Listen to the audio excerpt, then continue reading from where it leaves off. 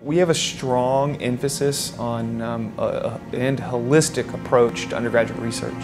We come at it a very experimental approach. It kind of pushes you to go out and learn hands-on rather than just from the textbook. I would say our program is very hands-on, and we have a small number of students and a good number of faculty that you can get a lot of hands-on time with faculty and not feel like you're kind of lost in the program. Go to the big R1 institutions and the class sizes are like 500 students in your physics class.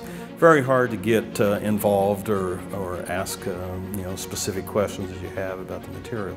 We're taking advanced lab courses where we measure the speed of light, we can measure the photoelectric effect, which are highly technical and specialized things that we're able to do here at the university. You'll be building and designing things and they might not work in the end, but that's what you're trying to get to, the problem solving and just learning how to work through that problem.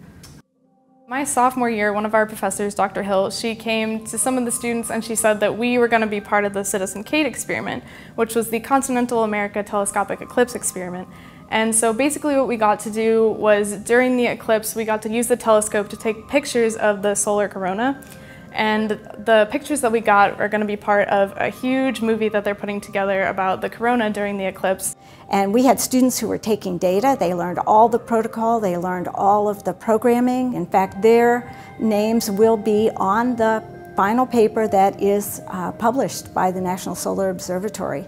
If a student comes in and is say, really interested in golf or baseball, our faculty are going to sit and work with them to try to develop projects that might be related to golf.